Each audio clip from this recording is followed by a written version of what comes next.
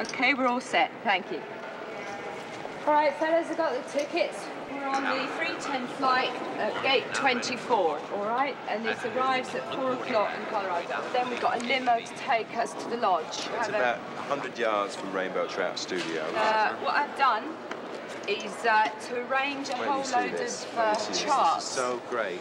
Now, we know that the band sign is Virgo, and you see it, Saturn's in the 3rd house, all right? And it's a bit rocky, but because Virgo is one of the most highly intelligent signs of the zodiac, we're going to pull through this with great aplomb. Yeah. And it's someone not got it's so one. clear. No, It really Nigel is. hasn't got one. It's so clear. Nigel, You know. Nigel, we've got pages for you here. Well, he's got one. Now, He's got it.